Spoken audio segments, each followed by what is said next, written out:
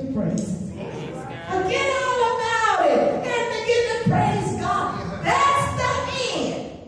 Hallelujah. That's going to pull you out. Yes.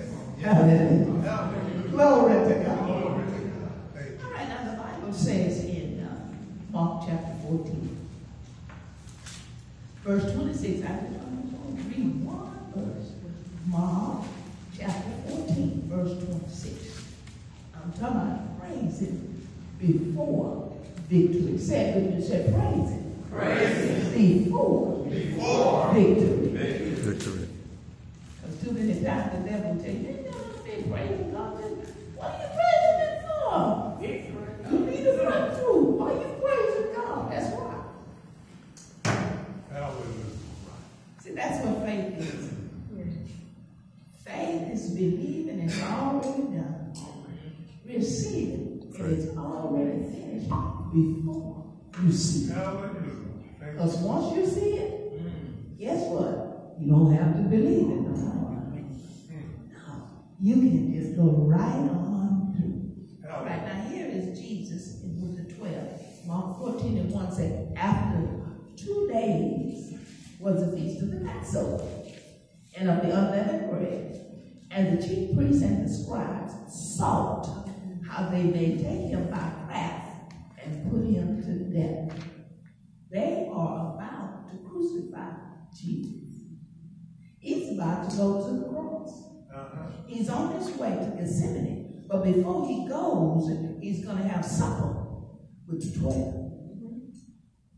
And they're going to sit down and they're going to eat, and they're going to eat the Passover. He's giving them instructions as to how to prepare for the Passover. He says, okay, you go to this house, you're going to see a man carrying a pitcher. Tell him the master have need of his space, his house. He will allow you to do this. Y'all prepare in that big room for the Passover. And at that time, later on that evening, Jesus and his disciples went into this big, spacious, beautiful room. I don't know if it was decorated or not. It might not have been, but it didn't have to be because the master was there. But that's where they ate the feast of the Passover. But just before he's about to go out into the garden of Gethsemane, I want you to understand everything he was about to encounter, he already knew it. All of the suffering. They was going to scourge him, put the 39 stripes on him. They was going to beat him. They was going to whip him. And that's only hours away.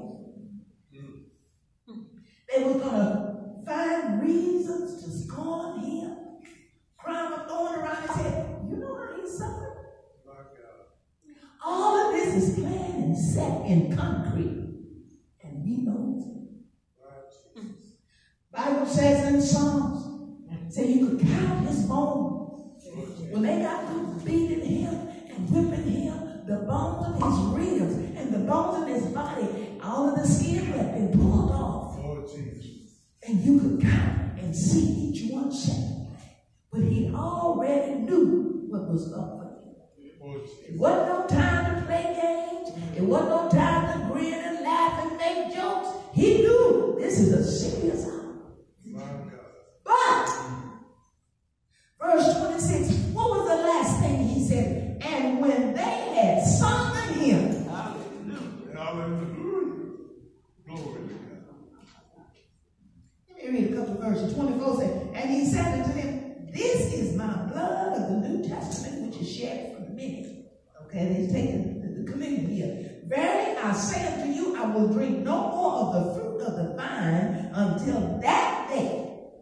Drink no more of the fruit of the what? Vine. Who said he drank alcohol? Say it again. The Bible said he drank of the fruit of the vine. But no alcohol in that, baby. Don't you ever believe that. My master didn't drink alcohol, and I don't care who said he did. It's not in the word that he did. The Bible said he drank of the fruit of the vine, which is the same grape juice you and I have. Yeah. Hallelujah.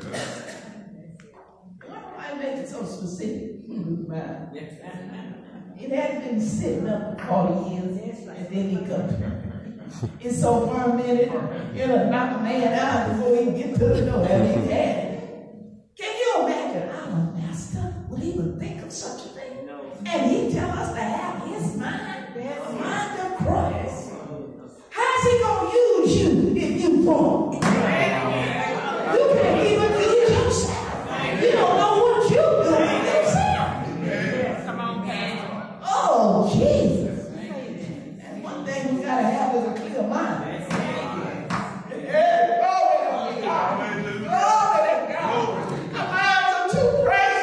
To destroy like that. My God, it brings nothing but shame and hurt and pain into our lives. Oh, bless his name. So he said unto them, this is my blood of the new covenant which is shed for many. Verily I say unto you, I will drink no more of the fruit of the vine until that day that I drink it new in the kingdom of God. And when they had sung a hymn,